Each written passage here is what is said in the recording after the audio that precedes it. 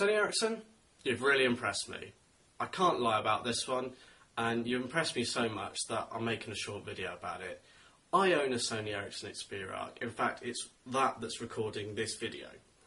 I love it. I think it's a fantastically designed, it's so slim, the camera is brilliant, the screen is great. It has had some speed issues, but that could be due to the amount of content I've put on it. But then again, a lot of the smartphones I've used, I've experienced lag. It's something we're not going to get away from. But what you've really impressed me with is the updates. You have kept bringing updates for the Arc. Now, there is a negative side to that, to the fact that there needs to be updates because something is wrong.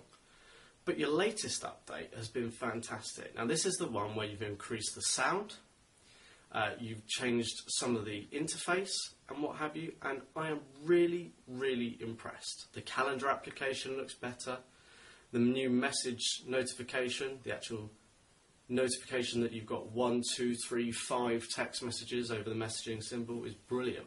There's more themes, which I like, although probably you could have added a few more.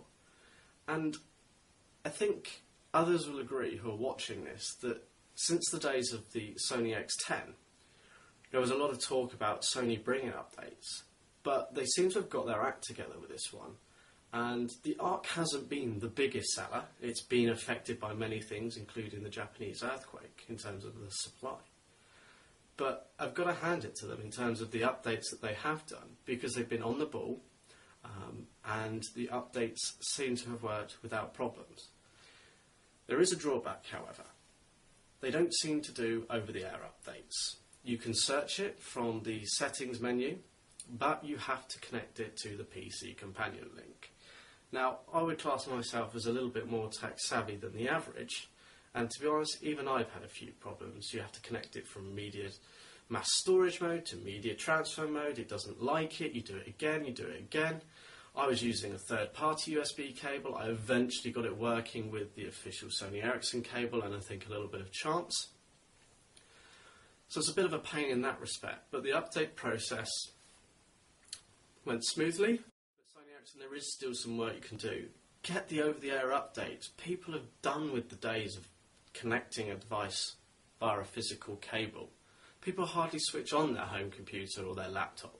They do it all from their smartphone. And at the moment, I think you're missing the point of a smartphone. If people are out and about using the phone on a daily basis, then they want to update their phone when they're out and about. And with unlimited data tariffs and what have you, they can do that. So roll it out as an over-the-air update and don't limit people to actually having to be connected to a physical PC. But I've got to say, well done, because you have improved on the speed at which you roll out updates, the quality of the updates, and I think people can have more confidence in you now because of the updates that you're performing. So